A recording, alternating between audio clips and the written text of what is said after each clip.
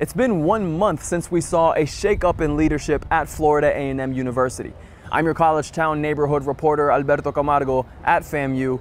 I got a chance to follow up with interim president Dr. Timothy Beard Thursday to get an update on who is in and who is out. Dr. Beard confirmed 3 open positions in his FAMU leadership team: the vice president and general counsel, the VP of communications, and the VP of university advancement.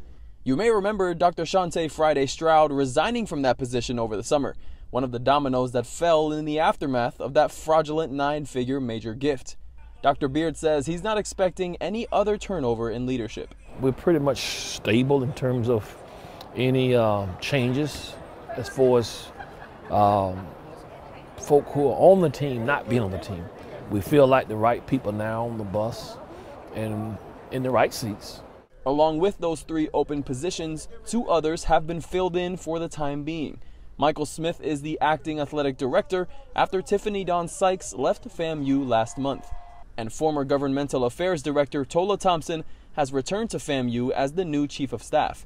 All this turnover in just over a month on the job, Dr. Beard says, it's been busy. Busy but exciting. Something else we learned from Thursday's Board of Trustees meeting: trustees are looking to improve on some numbers and measures that are below expectations.